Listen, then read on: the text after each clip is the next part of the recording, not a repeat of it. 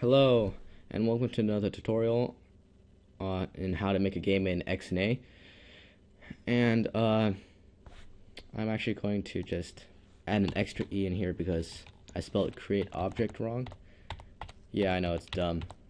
Okay, so now we have all our attributes. You know, we got our class attribute, we got our X attribute and Y attribute. Now to actually do stuff with it. So I'm going to make a switch statement right here, and I'm going to make the switch statement dependent on the class variable.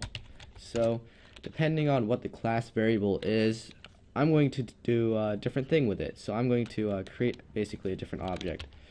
So let's say if, like, in one case we type in a wall, what will we do? Well, we'll create a new we'll add a new object, wall object, to our object list. So create a object list dot add. We'll create a new wall, and we'll need a new vector too.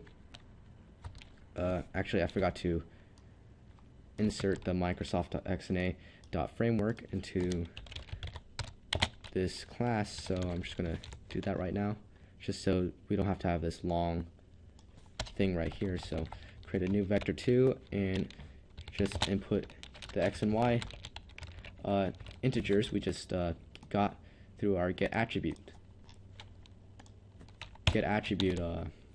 method. So that's how we're going to that's what we're going to do in the case where it's a wall. So now I'm just going to copy this, and I'm going to look at what other items we have. Well, we have wall, we have a man, we have a spawner, and we have a box. So that's like 3 other things, I think. Man, I have short-term memory, sorry. Man, box, and what was the other thing? Oh yeah, spawner. So next thing we want to do is we just want to change the class name to box, man, and spawner. So now what we can do is add XML into this XML database, and we can call this, let's minimize all our methods, and we can call this read map method, and it will attempt to read our map and add all those objects to our object list. So let's actually comment out all of this right here. Just comment that all out and go to our game, and I'm going to I'm going to call it at the beginning of our game. So where should I call it? I'll call it the load content method. So I'll create a new map reader. So I'll say let's see, what should I say?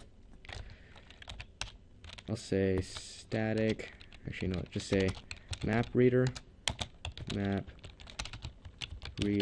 equals new map reader. Okay, don't have to pass in any arguments since we didn't make a constructor, and we just have to call read map and then pass in a string. So just say read map reader dot read map, and pass in a string, and it's called, what is this file called? It's called object database.xml. So object db.xml. So that's all we need. So hopefully it will work. It's going to read our map and add those objects to the object list. So let's go ahead and debug this and see what happens.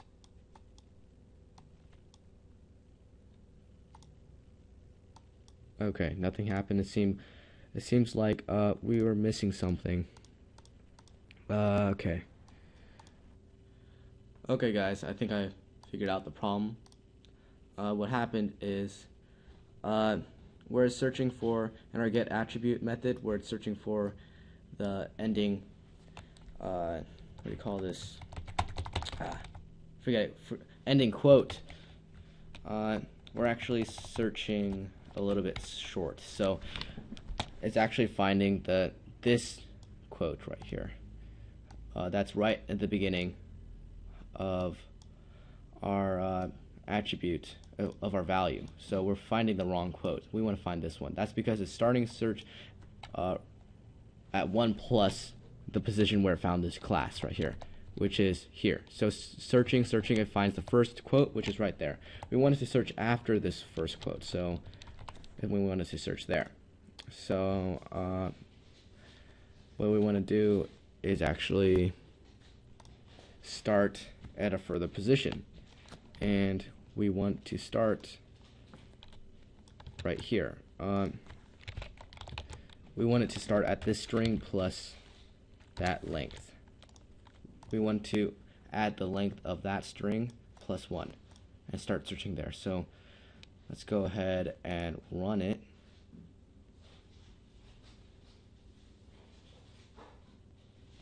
Oops, still debugging. Actually, I still need to work out some things. Yeah, actually we have to do the same thing with the start. So actually we can actually get rid of this and we can just add it to the start. So start equals position plus that. So right now start is at the beginning right here, so we want start to be right here. Actually we want it to be right there, so we want this to be plus 1. So there we go. That's going to be the start. Let's go ahead and actually I'm going to test it before I waste you guys' time. Okay, no. Yeah, we should have it like that. So forget that plus 1. Yeah. Actually, no, I'm going to pause it so I don't waste you guys. Yeah, so actually, since we actually don't need this plus 1 right here, so it's just end minus start. So yeah. Okay, guys. One thing I forgot is we actually shouldn't have this right after all the load content stuff. We want it after it loads all the content in the object list. So first we want to actually read all the objects and then load their content, not the other way around, because that would be dumb. So yeah. Okay, so as you can see, it spawned our little wall here, which is in our code, except we spawned like 1, 2, 3, 4, 5 walls. So let's go ahead and change it. So let's add a wall here. Let's add a wall 32 pixels to the right, and let's add a wall 32 pixels to the left, and let's add a spawner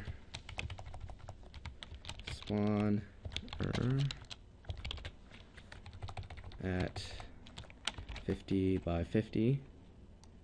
I'm just picking random numbers, and let's add our man and like 120, actually 132. Okay, so that should be good.